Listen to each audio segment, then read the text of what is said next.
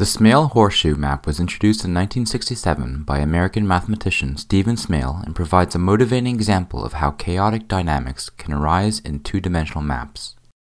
Like the case of the Baker map from the previous video, the Smale horseshoe is a two-dimensional mapping from a region in the plane to another region that can be studied geometrically and without specifying the exact analytical details of the map. It was used by Smale in order to develop symbolic dynamics, which you have seen applied to our one-dimensional example. In this video, I'll explain to you the basic idea of the map and the connections to some of the ideas we have learned in the course. Many of the images from this video are taken from the article from Cambridge's PLOS magazine linked in the description. For a more published examination, you can also refer to Chapter 4 of Edward Ott's Chaos in Dynamical Systems book. To begin, we shall consider a two-dimensional map, say xn plus 1 equal to f of xn, where here x is a point in R2, and this map will be defined by the following geometrical process. You begin with a square S and the two ends V. Let's call the three pieces together D.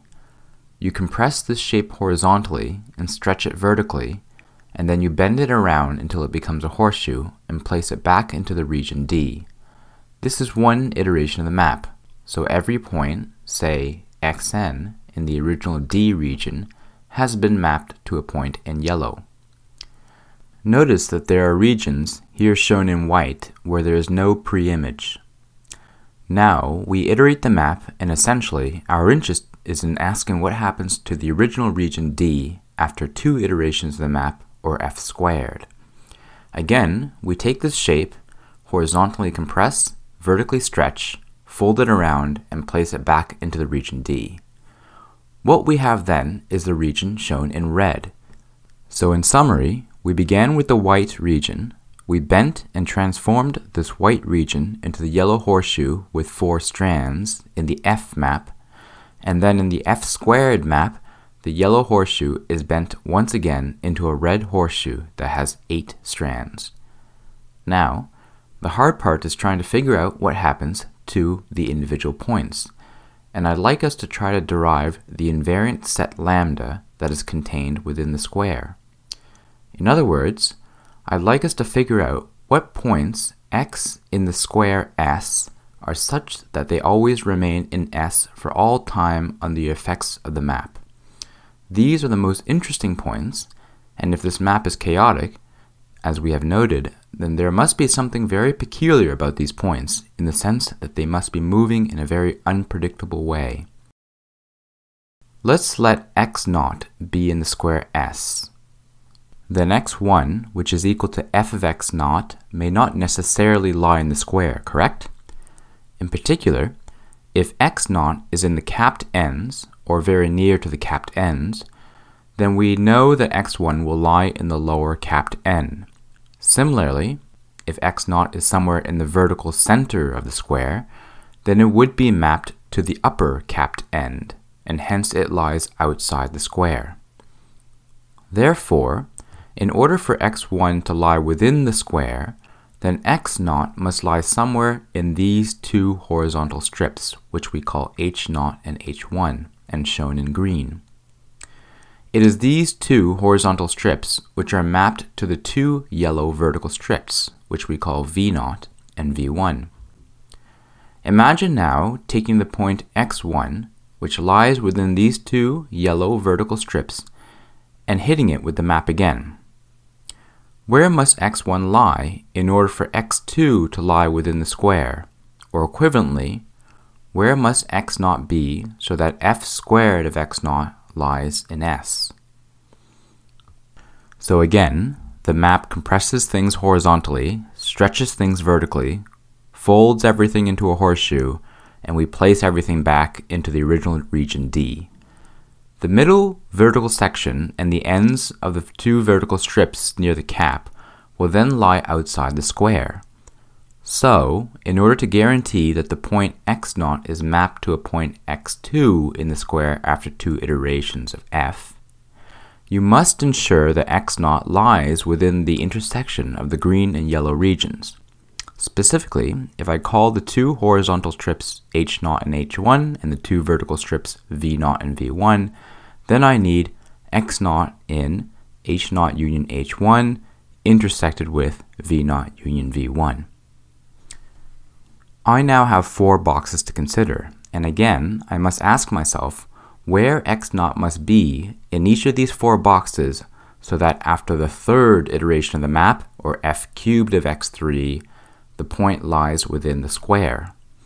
I would then conclude that X0 must in fact be within one of 16 possible square regions, and this is what is illustrated on page 111 of Ott's book. Thus, lambda can be written as the infinite intersection of a set of non-empty, closed, nested sets. It forms a Cantor set and is itself non-empty. Now I want to make the connection with chaos and symbolic dynamics. What we can do is begin from a point x in the square and simply associate with each point a symbol sequence. This symbol sequence will be a binary sequence for which each entry is either 0 or a 1, indicating whether the corresponding iterate of the map lies in the horizontal strip H0 or the horizontal strip H1. For example, consider the sequence that has zeros up to a decimal point, a single 0, a single 1, and then zeros henceforth. This sequence means that X0 lies in H0, X1 lies in H1, and every subsequent forward iterate of the map lies in the H0 strip. The entries before the decimal place indicates where the pre-images lie, or the backwards orbit. So in this case, every subsequent pre-image lies in the H0 strip. I should note that in our course, we mainly studied semi-infinite sequences, so we only considered the forward orbit of the map, but I'll consider the bi-infinite sequence so that it aligns with the PLUS magazine reference. The key then is that the dynamics of this two-dimensional map can be studied by simply examining the structure of the sequences. Each point in the invariant set is associated with a binary symbol sequence. In our course, we have developed the theory of symbolic dynamics, so we know that on the assumption that this association between the shifting of the sequences and the operations of f on points in the plane is a conjugacy, then all the consequences of sequence shifting will have an analogous consequence for the actual dynamics of the horseshoe map.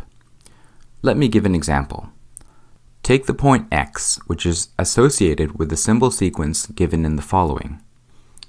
In other words, this is a point in the plane which is always mapped for all future time and all past time into the lower horizontal strip, since all the entries are 1s. Now suppose you were to perturb this point infinitesimally. So you take a point very, very, very close by. This point might have a symbol sequence given by the following: a series of 1s, followed by a series of 1s, a 0 in the 7th entry, and then 1s thereafter. So it differs on the 7th entry. By the properties of our construction, we're assured that the distance between x and y is small, both in distance measured in the binary sequence and distance measured in the plane. However, on the 6th entry of the map, f of y is equal to this sequence, while f of x is equal to this sequence. The two sequences differ by the most immediate value next to the decimal. In other words, f to the 6th of y is in h0, while f to the 6th of x is in h1. The two images are far apart, despite the fact that x and y were initially extremely close. This can be made more rigorous according to our definition of sensitive dependence on initial conditions. In summary, the map exhibits sensitive dependence on initial conditions. 2 points, arbitrarily close together, can be made to separate to be a large distance apart. This is one of the trademark signatures of chaos. Moreover, we know many other consequences of having this powerful association between shifting of symbol sequences and the original map. The point of this example, and the second video on two-dimensional mappings, is to teach you not only about this important historical example of the Smale horseshoe, but to also show you that many aspects of more complicated dynamical systems and aspects of chaotic dynamics can be understood using the theory we have developed throughout the year.